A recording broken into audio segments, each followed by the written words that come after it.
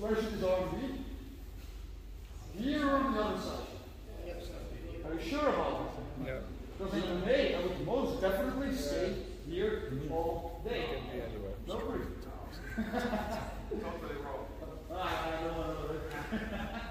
So what happens here? I'm not happy with the present. So what I'm going to do, I'm going to bring my hip up, bring the arm to the other side, and now I got his arm in the spot where I wanted to be in the first place.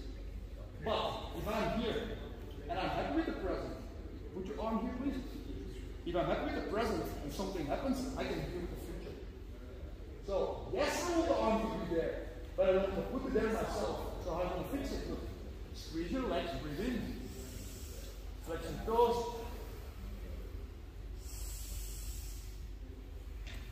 Ah, what's happened? You see motion. Oh, okay, right?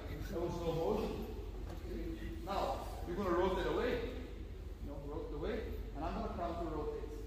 Still motion. Rotate there, and I'm going to counter rotate. He goes forward. You go forward, I go forward. You go backward, I go backward. See?